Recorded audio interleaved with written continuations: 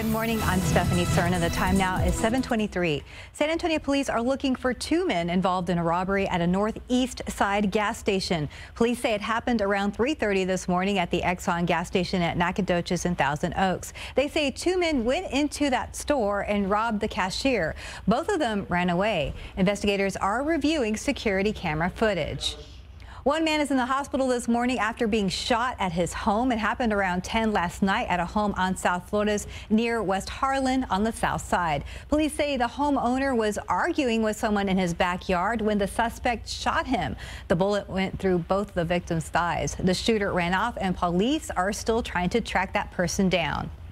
Many people have not seen their grandparents in months because of the pandemic, but when it's safe to return, there's one thing you can do to help get them back into the swing of things. Tomorrow on GMSA, why experts say dancing with a grandparent can prevent dementia.